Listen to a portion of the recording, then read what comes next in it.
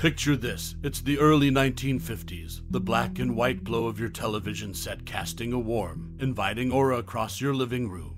You sink into the cozy embrace of your armchair, and with bated breath, you await the magic of the small screen. And then it happens. A vivacious redhead, with a heart full of laughter and mischief, bursts onto your TV screen, setting your world ablaze with hilarity. Yes, my friends, I'm talking about the iconic 1951 TV series, I Love Lucy. For many, that first encounter with Lucy Ricardo and her zany antics was like a spark that ignited a lifelong love affair with television. The show, with its rib-tickling humor and unforgettable characters, has etched itself into the annals of entertainment history. Lucy's timeless charm, Ricky's musical prowess, Ethel's unwavering friendship, and Fred's perpetual grumbling, they all played their part in weaving the unforgettable tapestry of I Love Lucy. But did you know that behind the laughter and the tears of joy, there are some fascinating facts that add depth to the show's legacy? As we delve into the realm of random facts about I Love Lucy, you'll discover surprising tidbits about its creation, its impact on society, and how it broke new ground in the world of television.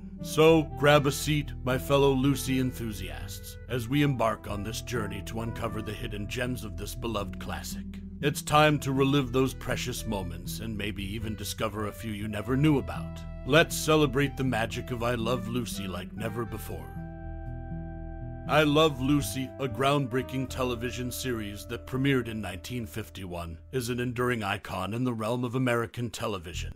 Created by the talented Lucille Ball and Desi Arnaz, the show not only marked the birth of the sitcom genre but also shattered conventions with its innovative approach. The series revolves around Lucy Ricardo, played by Lucille Ball, and her husband Ricky Ricardo, portrayed by Desi Arnaz, a Cuban bandleader. Lucy's relentless pursuit of stardom and her comical mishaps often lead to chaos, with Ricky and their friends Ethel and Fred Mertz caught in the whirlwind. The show's hallmark was its use of a live studio audience, a rarity at the time, which added an element of energy and spontaneity. Its inventive physical comedy and slapstick humor remain timeless, while the chemistry between Ball and Arnaz made them one of the most beloved couples on TV. I Love Lucy became a cultural phenomenon, breaking viewership records and paving the way for sitcoms as we know them today. Its impact on popular culture endures, with catchphrases like Lucy, you've got some splainin' to do, still echoing in the lexicon of comedy. This classic series left an indelible mark on television history, showcasing the power of humor and the enduring appeal of its iconic characters, all while revolutionizing the medium itself.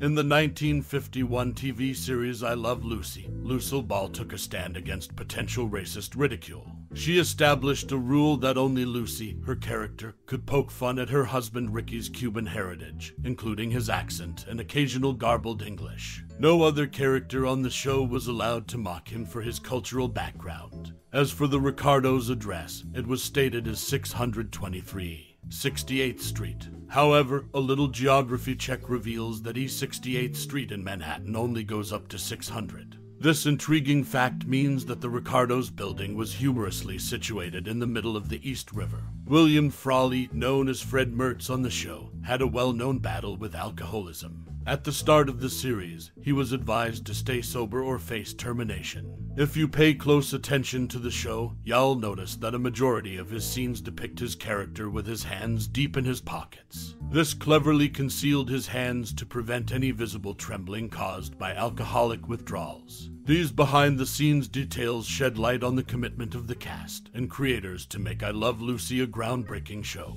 It's a testament to Lucille Ball's vision for the show, the clever address choice, and William Frawley's determination to overcome personal challenges while delivering memorable performances.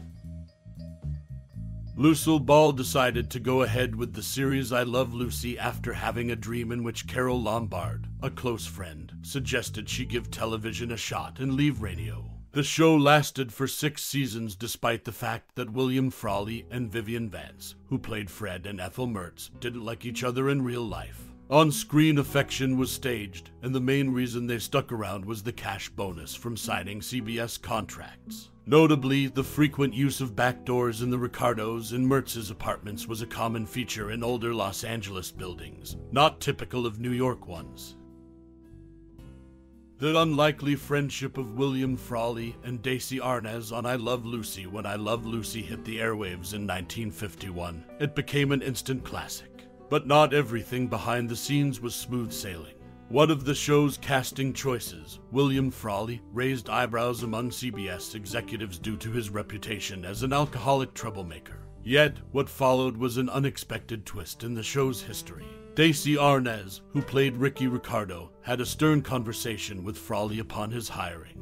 He made it clear that if Frawley showed up to work drunk or missed work for any reason other than genuine illness more than once, he'd be written out of the show. Surprisingly, Frawley never showed up impaired and often memorized his lines faster than the rest of the cast. What's even more surprising is that Frawley and Arnaz not only worked well together on set but also became close friends, a friendship that endured long after the show ended. This unlikely bond between the two actors added a layer of depth to the show's success. Despite the initial reservations, I Love Lucy proved that sometimes, even the most unexpected pairings can create TV magic.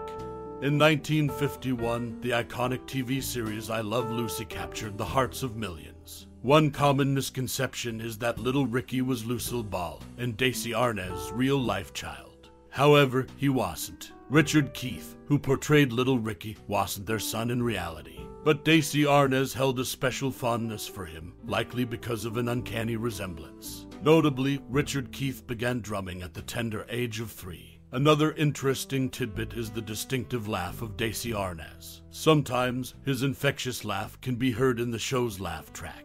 This happened when he couldn't control his amusement and chuckled quickly after taking a deep breath. Surprisingly, before Lucille Ball, Vivian Vance took home an Emmy for her performance on the show. This achievement showcases Vance's talent and the dynamic cast that made I Love Lucy a beloved classic. The show, with its humor and memorable characters, continues to be cherished by audiences worldwide, proving that the charm of I Love Lucy remains timeless.